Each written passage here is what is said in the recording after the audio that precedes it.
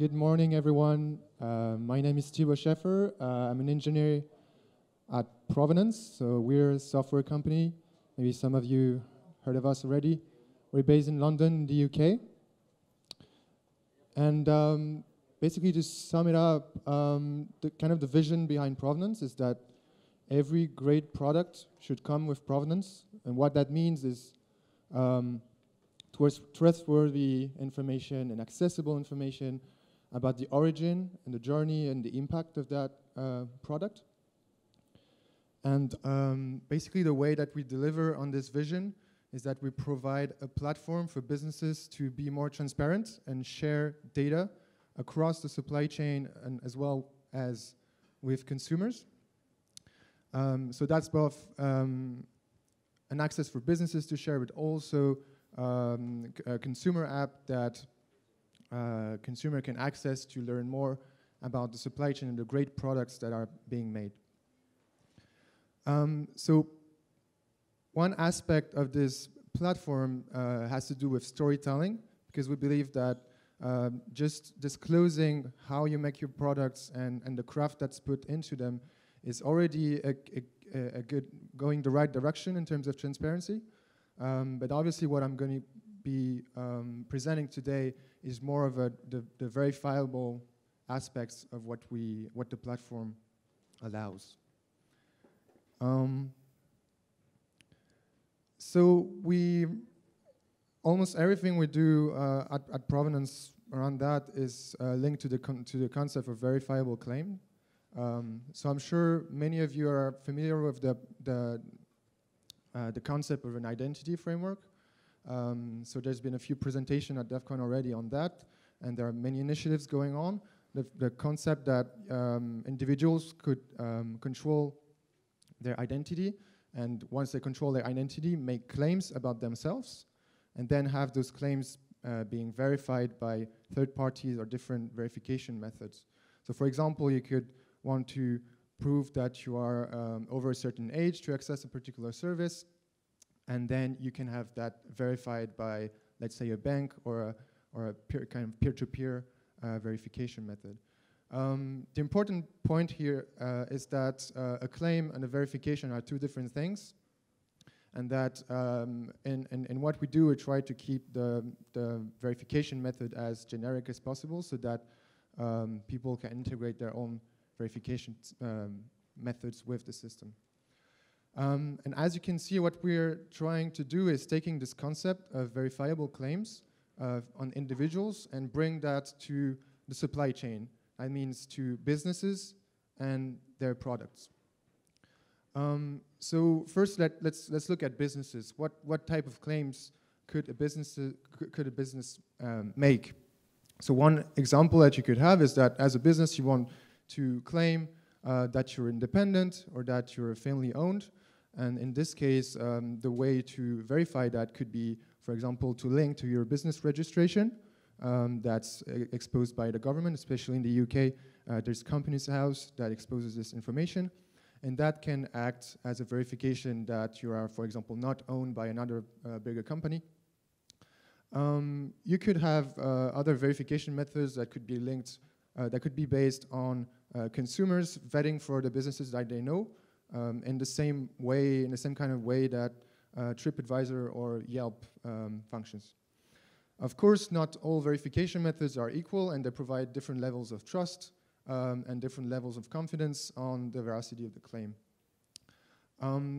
Another type of claim that's really common in supply chains is that of certification. And in this field, what we did is working with the SOA Association, which is the biggest organic certifier in the UK, and working with them to bring their certification to the digital age. So what does that mean? I think we need a bit of context around what a certification process looks like today for a sustainability certification. So basically, as a business, if you want to be certified organic, you're going to apply for a certification, obviously pay a fee, which can be quite expensive sometimes for small businesses. Then you're going to be audited by an independent auditor. And if all goes well, you're going to be awarded a certification. What that means in terms of data is that it's just another record in the Solar Association database that keeps track of all certifications. And the way, as a business, you're going to be able to prove that is through a PDF that is sent to you. So basically a certificate of organic. So when you're going to be transacting with your business partners and you need to prove to them that you're certified organic, you end up moving back and forth PDFs in the supply chain.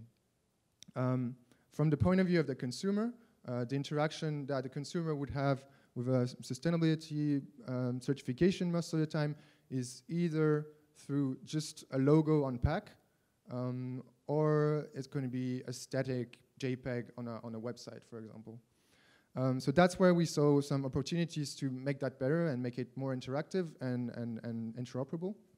So what we did is connecting the Solar Association certification database to the Ethereum blockchain, so that directly on the Ethereum blockchain you could check the status of any certification for any licensee of the Solar Association, creating a kind of a digital version of that certification.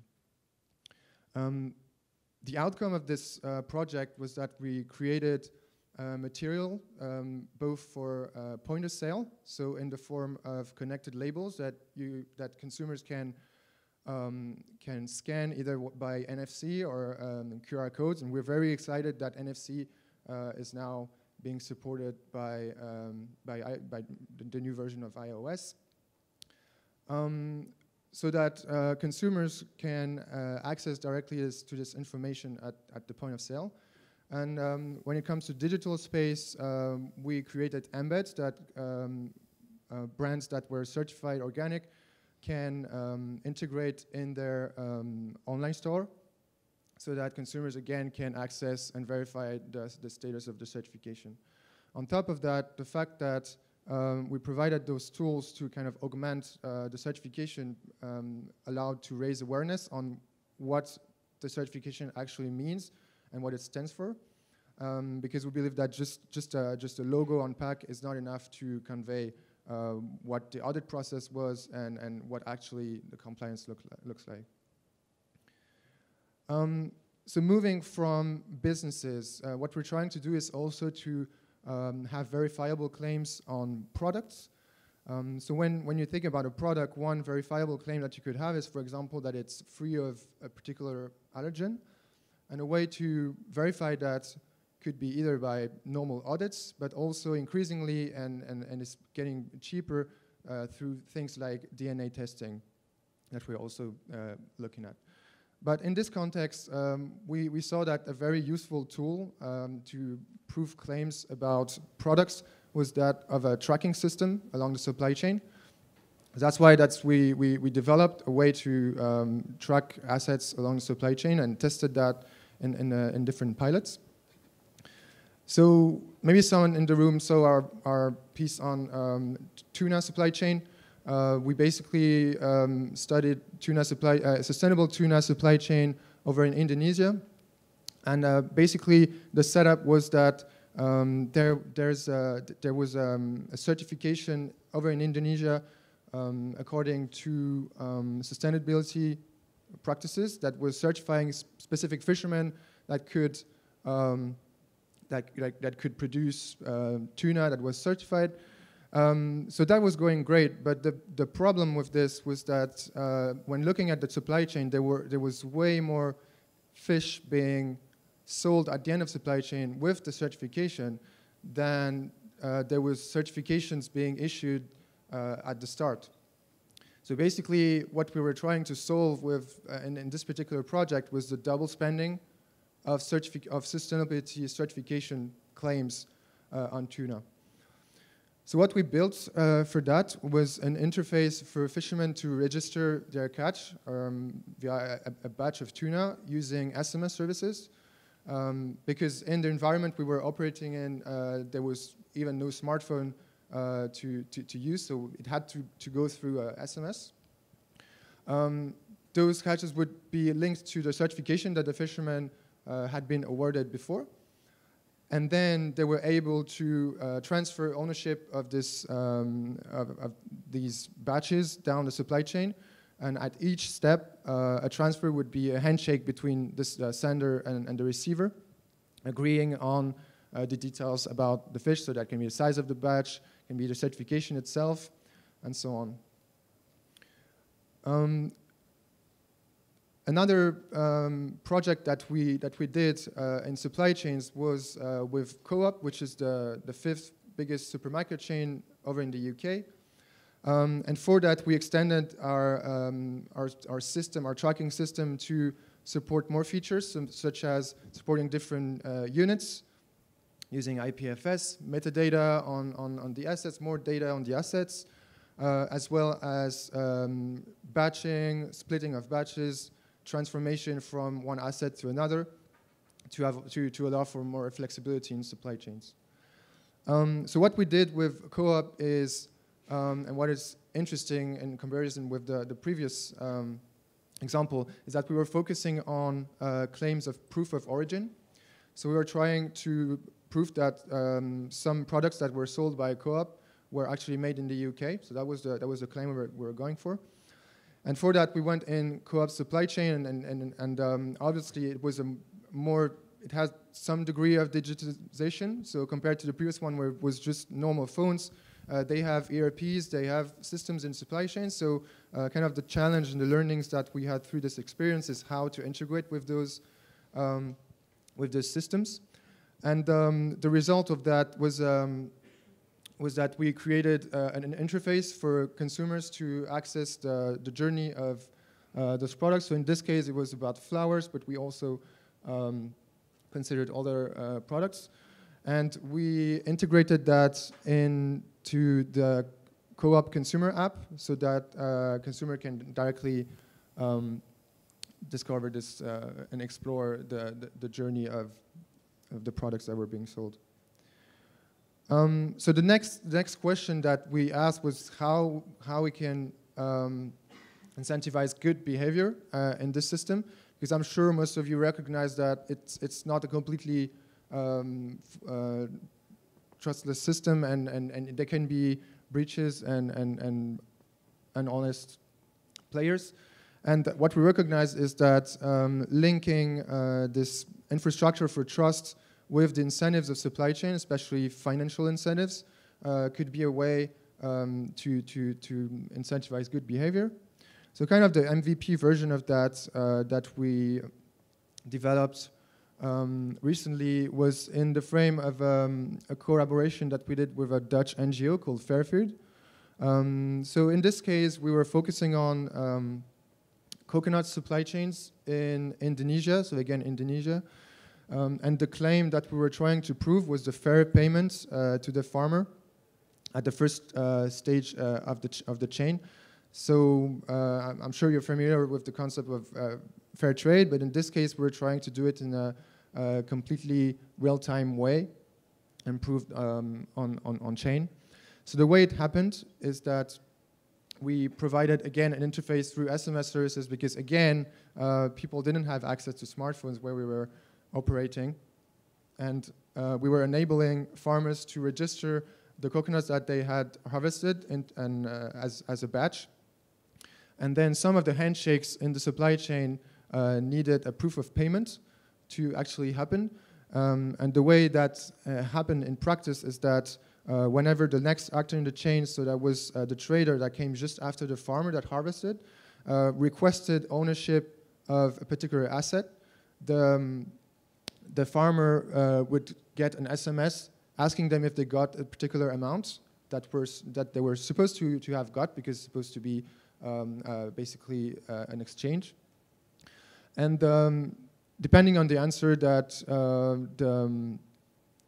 the farmer would provide to this question, the transfer would complete or be rejected. So in terms of the amount that was in this message, the amount was determined by Fair Food, which was this NGO, based on a standard of living income. So it depended on different parameters, including the size of the batch of coconuts, obviously.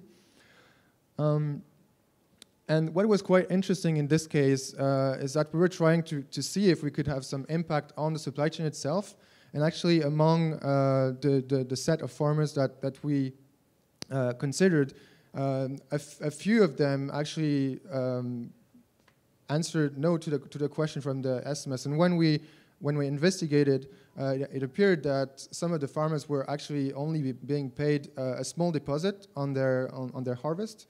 And actually, the fact that the system was in place and that the transfer couldn't be completed led to the actual payment to be made in full. So it was a first sign that we can have an impact on how supply chains operate. So obviously that's still kind of a first iteration on how we could connect this set of claims to incentives and supply chains.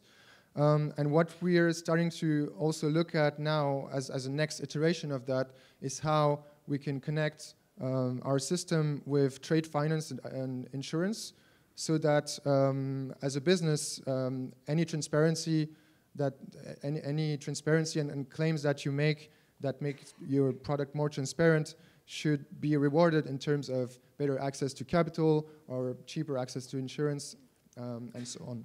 So we're going to be starting some projects on that, and we'll sure have some announcement to make on that soon. So yeah, that was pretty much what we've been doing in the past month, and yeah, please reach out to me. Thank you very much for your attention.